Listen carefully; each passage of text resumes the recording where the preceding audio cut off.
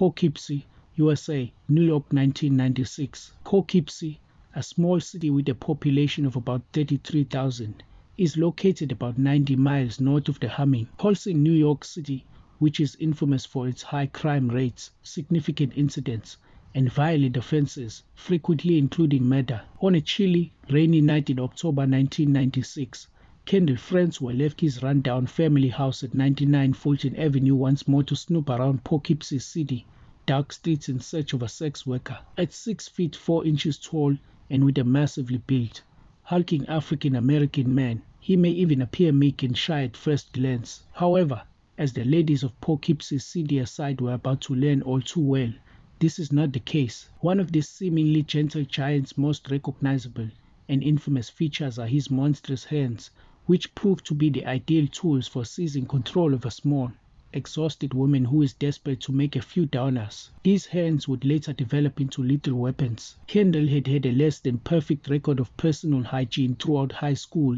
and college because of the unflattering moniker Stinky, which stuck to him like a fart, and because he had success with women. He eventually started using prostitutes frequently. In contrast to the previous nights when he frequently used prostitutes, Kendall's life had undergone significant change on this chilly October night. In order to make sure that his victims' final moments on earth were the most gruesome and terrifying of their entire lives up to this point, Kendall would make his first kill tonight before continuing to savagely rip the lives of tortured souls from the streets of Poughkeepsie. Although using a prostitute does not make you a serial killer, it does give you access to a world built on lies, shadows, fear, and power, a breed of working class people that lives moment to moment, fix to fix, and trick to trick survives in this seedy and shadowy world. Francois, who is a well-known neighborhood figure, would be able to easily fit in despite his size. Although some of the local girls were aware of Kendall's occasionally abrasive behavior,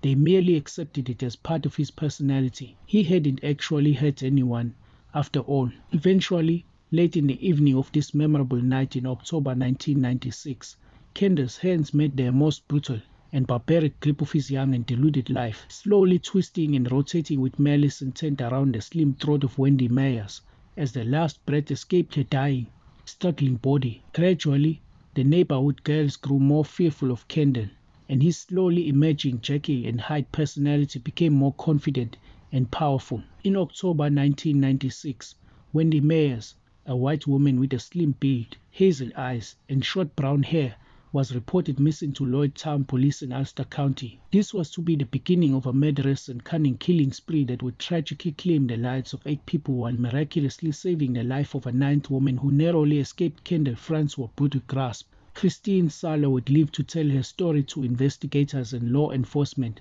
eventually aiding in the capture of the monster of Poughkeepsie. Gina Barron, who was 29 and reported missing by her mother in December 1996, was the next victim of this lustful and sadistic killer, who took her life just 10 weeks after Wendy vanished. Gina was described as having brown hair, a small build, and a tattoo of an eagle on her back. She also had a tattoo that read Pop on her right arm. On a street corner in Poughkeepsie, she was last observed on November 29, 1996, arguing with an unidentified man. In January 1997, a few weeks after the Christmas and family holiday celebrations, when the nights were still bitterly cold and the streets were still covered in damp snow, single mother Kathleen Hurley was out working the streets she was so familiar with. She was last observed strolling down Main Street in Poughkeepsie's central business district. Hurley was white, had brown hair, and had a slim build like the others. Her left bicep was inked with the letter CJ. Like many other women, Kathleen continued to work the streets and walk the streets to survive and make a pitiful living without realizing the extent of the danger she was in. The now famous Kendall Francois approached Kathleen late one of these chilly nights, and she accepted the trick without thinking it was going to be her last. Sadly, Kathleen would also die at Francois' hands, along with Wendy and Gina, and her remains would end up in the attic of the rundown house at 99 Fulton Avenue. The police forces in the town of Poughkeepsie and the city of Poughkeepsie became increasingly concerned that the women on the streets of their communities were not safe, so it was decided that something drastic needed to be done about it. However, the reports of the missing women remained non-newsworthy due to many reasons, chiefly the social segregation of class and the unfortunate lifestyles of the victims. Law enforcement had begun to suspect that the circumstances surrounding the missing women might be connected, and thanks to that, LT Bill Sigrist's tenacity and dedication, a quiet task force was established and the crimes were investigated as though they were the work of a single perpetrator. Sigrist has served in the police department for 29 years. Kendall Francois was not yet suspected of being a serious offender because the reports of the missing people were still being looked into as missing persons. However, he did remain a significant person of interest, and a surveillance team was set up to watch his home and movements after reports began to surface about him acting increasingly rough with the girls. Because the surveillance did not turn up any fresh information, Francois could not yet be fully investigated as a suspect. Unaware, 31-year-old Catherine Marsh was reported missing by her mother in March 1997. As winter gave way to spring, it was discovered that Catherine was last seen alive in November 1996. She was described as white, of small build, with blue eyes and brown hair. The length of time between her last being seen alive and her being reported missing made the investigation into her case more challenging. We didn't find out about Catherine until August 1998, making her the fourth person to die at Kendall Francois' hands. Catherine was a poor victim of his heinous crimes. After no more local Poughkeepsie women went missing over the course of the following 6 months, it was widely believed that Wendy, Gina, Kathleen, and Catherine simply left on their own for whatever reasons they may have had. However, the women's friends, family, and loved ones had different opinions, and they shared the same views with law enforcement, so investigations into the circumstances of these disappearances continued. As they always had in upstate New York, spring and summer of 1997 came and went. However, this year, in the dark shelter of the attic of the house at 99 Fulton Avenue, Poughkeepsie, there were 4 women's hidden remains that each meant something special to someone. Children kept playing in the street, taking their dogs for walks, riding their bikes, and attending school. Working people came and went from their jobs, and everyone was welcome to attend Sunday church services. It seemed as though the putrid odor coming from the house on Fulton Avenue had seeped into the ground beneath the structure, and no amount of church services, horse fights, or summer storms could ever wash it away. In November 1997, Mary Healy Chicon's father tried to find her in order to break the sad news of her mother's passing. He reported her missing when he couldn't find her, but it turned out that the last time anyone had seen Mary alive was in February 1997. The following woman, 51-year-old Sandra Jean French, was reported missing from Poughkeepsie streets in the height of summer in June 1998. Katina Newmaster,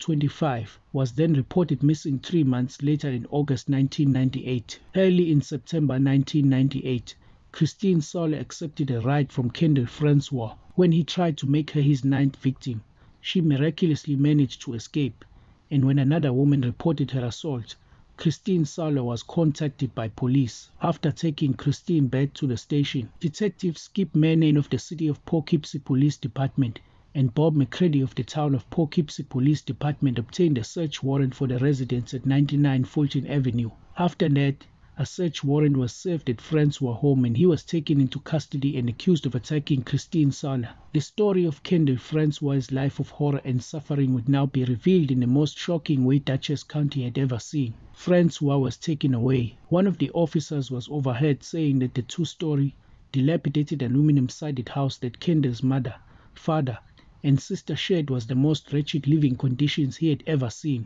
The home was cluttered with trash, clothing, and personal items that covered every surface from the floor to the kitchen counter.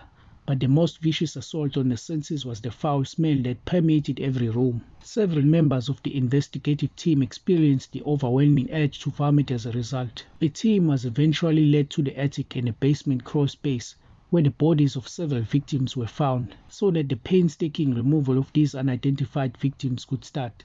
Extraction and forensic preservation procedures started over the course of the following few days. According to forensic examination, a total of 8 victims were discovered at 99 Fulton Avenue. Homicide with head trauma and strangulation was later determined to be the cause of death. Between October 1996 and September 1998, 7 of these 8 victims had been reported missing in the Ulster County, Poughkeepsie region. Audrey Puglis, a 34-year-old resident of Westchester County, was the 8th victim in Ulster County who was not listed as missing. 8th woman, who was also reported missing in the Poughkeepsie region and who was initially believed to be among the discovered remains, was never located at 99 Fulton Avenue and is still on the missing persons list as of October 2012. When she was reported missing in September 1997, Michelle Carroll Eason was 27 years old.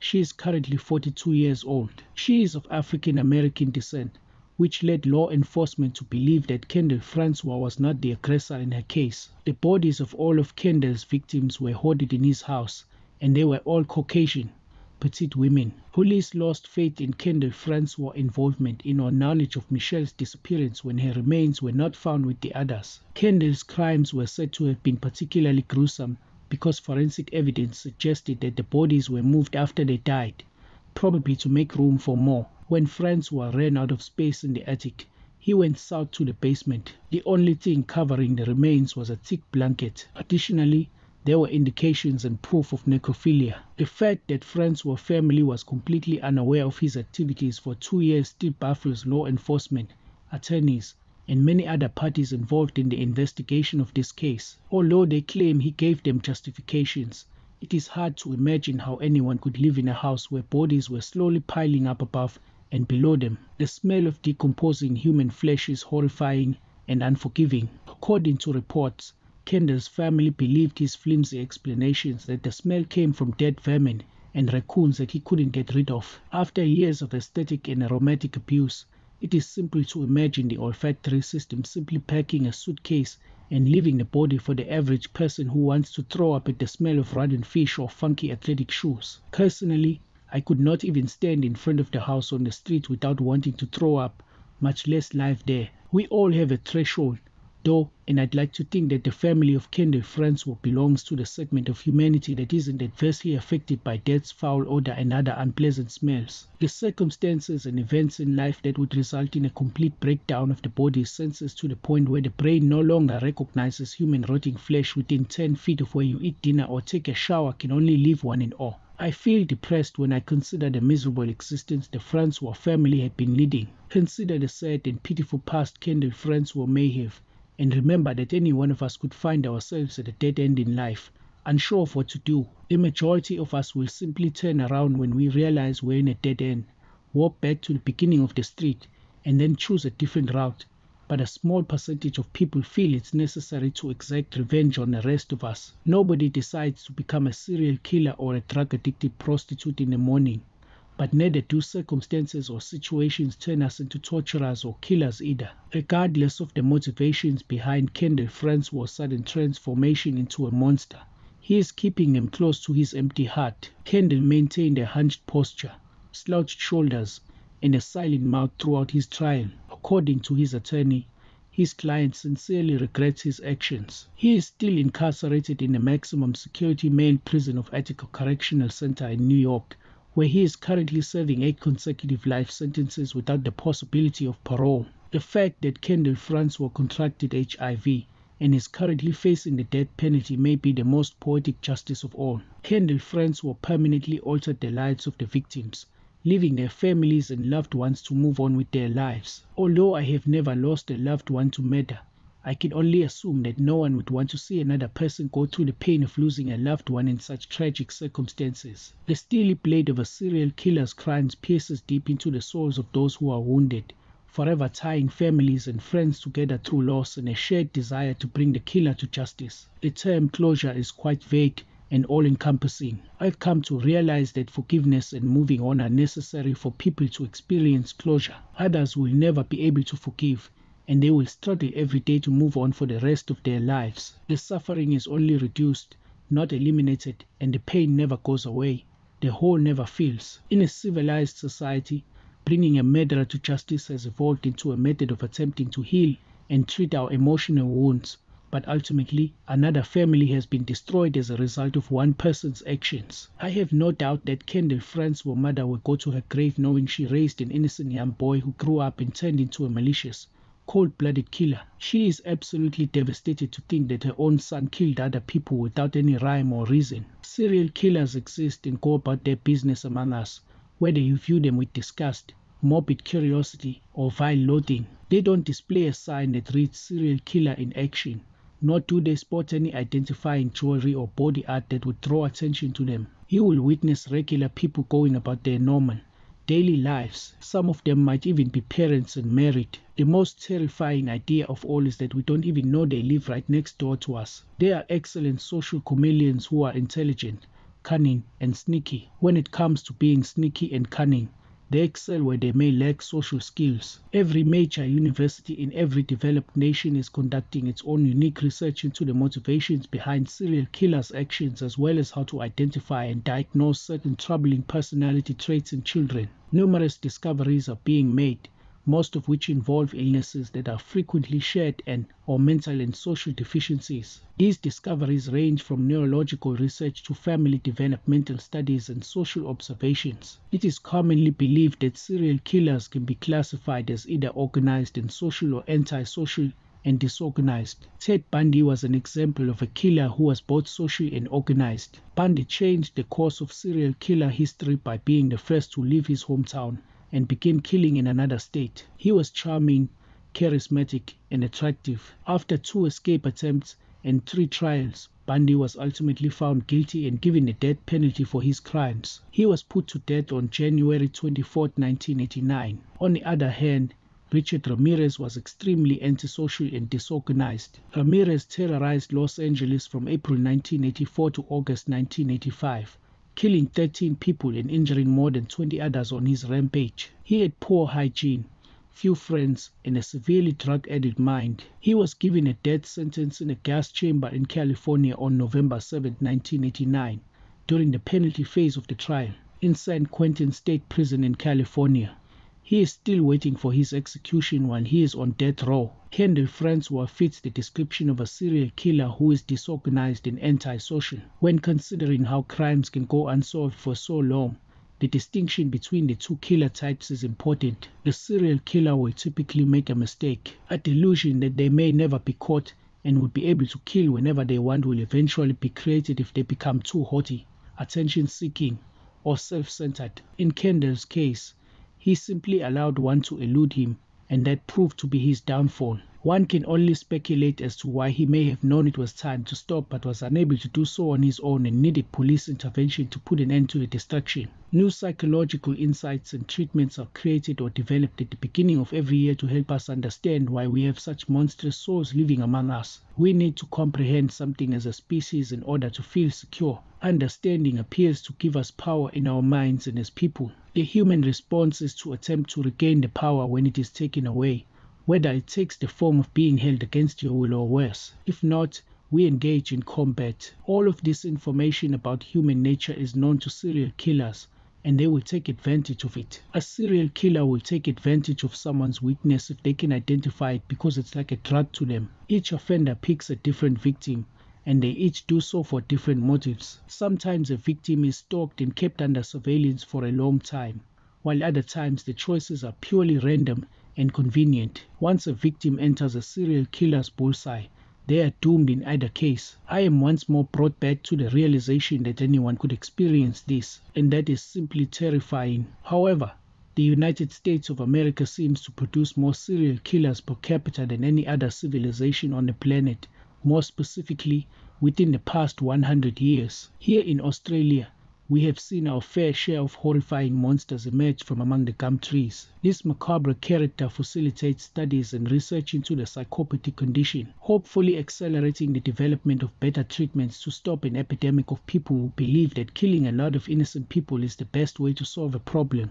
Although physically large, Kendall Francois is a very small man in terms of self-worth and character. It is really unclear what motivated him to kill multiple people over the course of 2 years, but it is abundantly clear that he believed he could get away with it. It makes my brain want to explode that he could so brazenly keep the bodies of his victims in a house he shared with 3 other family members. Living with an animal or human carcass that is rotting is something I can't even begin to imagine. From a distance, Kendall's inner thoughts appear to be romantically intriguing, but I believe this is only because he has now joined the list of American serial killers who have killed in the 20th century. In truth, I believe that if I had the chance to speak with him in person, My stomach would be in a spinning motion the entire time as I tried to fathom why he did what he did and how he was able to put his family in such an unbelievable danger. Ultimately, an earthly judge imposed an earthly sentence because that was within his power and range of control. Kendall Francois will eventually meet his own judge and maker,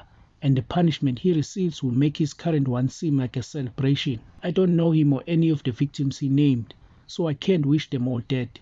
But I do believe in karma and cosmic justice and that everyone will eventually have to answer to someone. I find some solace in the idea that the human race is making an effort to combat this illness, which is steadily spreading and getting worse. It would be reassuring to believe that we can find a way to stop such tragic and significant human loss at the hands of egotistical and narcissistic animals who choose to dress in pants and pass for civilized people. Thank you for watching.